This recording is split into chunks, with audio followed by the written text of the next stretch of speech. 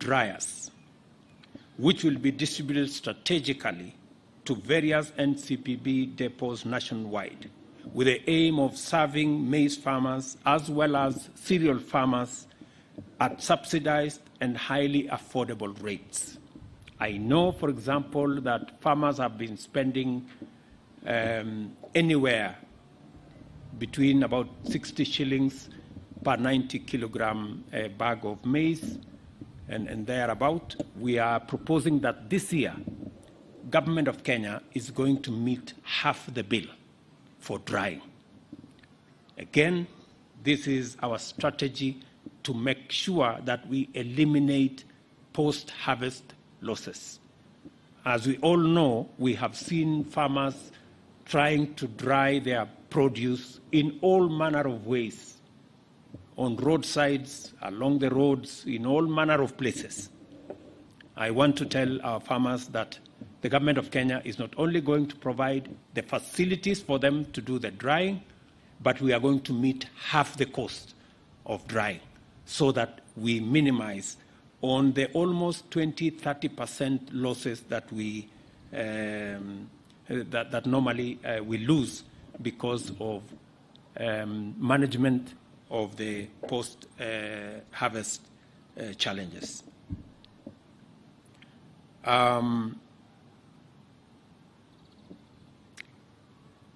We are also doing this because the weathermen are telling us that there might be some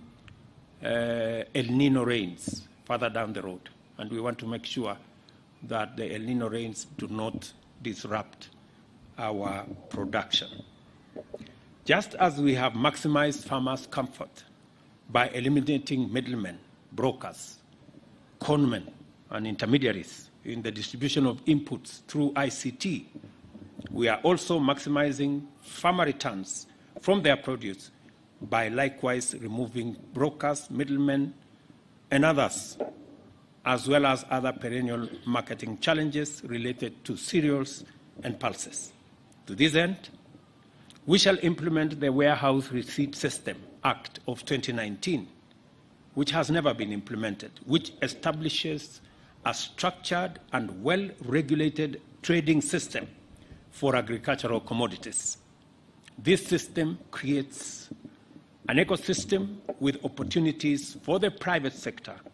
and National Cereals and Produce Board to provide a trading platform that links buyers and sellers and facilitates access to credit by agricultural producers. The warehouse receipt system also supports the reduction of post-harvest losses and cushions farmers against low farm gate prices. Again, the minister has clarity on how he's going to work with the private sector to make sure that we make the capacities within National Cereals and Produce Board and other government entities available for the private sector to work with us to make sure that we eliminate drop in prices that significantly affects farmers, but also we provide storage and other capabilities and a trading mechanism that is fair both to the consumer but also fair to our farmers. We are increasing the budget, again, as an intervention